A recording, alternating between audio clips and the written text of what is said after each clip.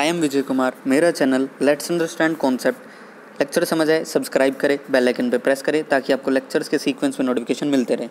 इस लेक्चर में हम करेंगे DIC disseminated intravascular coagulation.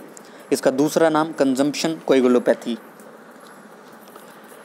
DIC पहले तो इंट्रावेस्कुलर तो आप समझ गए, ब्लड वेसल्स के अंदर कोएगुलेशन, जगह जगह कोएगुलेशन हो रही है। डिसेमिनेटेड का मतलब है spread, wide spread of this coagulation in blood vessels.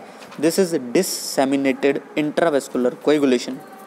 Consumption कोएगुलोपैथी इसीलिए बोला, जितने भी फैक्टर्स थे they all are utilised in coagulating that platelet पूरी ब्लड वेसल्स के अंदर जगह जगह पे। सो ऑल फैक्टर्स कंज्यूम्ड, इसीलिए हमने बोला कंजम्पशन।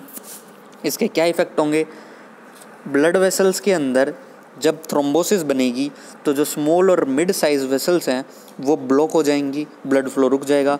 और दूसरा, सारे क्लॉटिंग फैक्टर्स यूटिलाइज हो गए तो पेशेंट को ब्लीडिंग होने के चांसेस हैं। अगर थोड़ी सी भी उसे कहीं भी स्क्रैच या फिर कुछ और लगा, इंटरनल ब्लीडिंग होने के बहुत चांसेस हैं ऐसे पेशेंट्स में। क्यों? दोनों के दोनों कारण मैं आपको बताता हूँ। शुरुआत कैसे हुई? एक्टिवेशन ऑफ ऑल फैक्टर्स, ये जान लीजिए, ऑटोमेटिकली एक्टिवेट हो गए।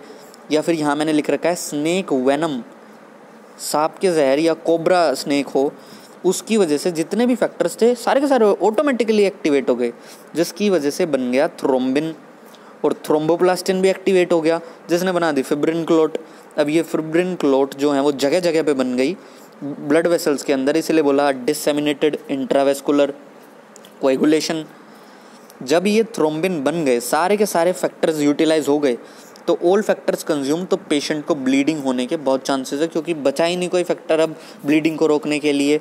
दूसरी जो क्लॉट बनी उसने की वेसो ओक्लूजन, जो ब्लड वेसल्स थी उसको कर दिया ब्लॉक, जिसकी वजह से एंड ऑर्गन हो गया डैमेज। जो उस ब्लड वेसल से अटैच था ऑर्गन, उसके अंदर इस्कीमिया हुआ, नेक्रोसिस, फाइनली डैमेज।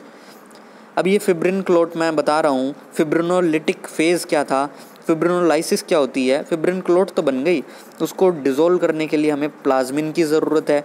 ये प्लाज्मिन आता कैलिक्रिन काइनिन सिस्टम से है, जो कि मैं आपको आगे लेक्चर्स में बताऊंगा कभी। FDPs बन जाती हैं, फिब्रिन डिग्रेडेशन प्रोडक्ट। और डिफरेंशियल डायग्नोसिस क्या है इसका? जब ये FDPs किसी पेशेंट के ब्लड के अंदर हम जांचेंगे तो हम बोलेंगे उस पेशेंट्स को है DIC। DIC इज कन्फर्म्ड अगर हाई प्रेजेंस है FDPs का, साथ साथ उसके अंदर ब्लीडिंग भी नहीं हो रही, DIC कन्फर्म्ड। अगले लेक्चर्स में मैं आपको करवाऊंगा lymphomas, होजकिन्स lymphomas and non होजकिन्स lymphoma. इस लेक्चर के अंदर फिलहाल इतना ही। Thank you.